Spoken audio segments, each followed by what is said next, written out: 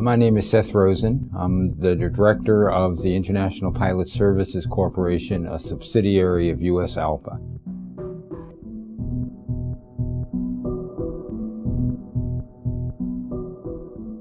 Well, the core elements, the way I look at it and the way I've developed my analysis of negotiations is that it requires, one, project management, that it is a very intense process.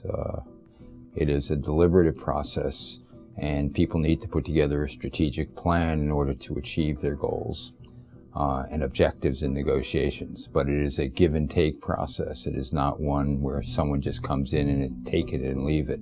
What you're looking for is compromise, good faith bargaining, and analysis. So when I look at a negotiation, I look at it in terms of different phases of the negotiation: preparation, putting your team together, making sure that you have proper analysis and understand the circumstances that are around your negotiation, the economics in the industry, and then you set your goals and objectives and try to bargain in good faith towards those goals and objectives.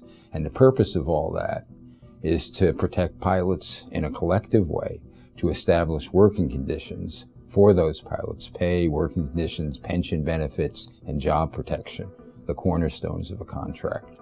And then it's up to the pilots to build that unity of purpose that their negotiators need in order to negotiate the best deal possible under the circumstances for their pilots.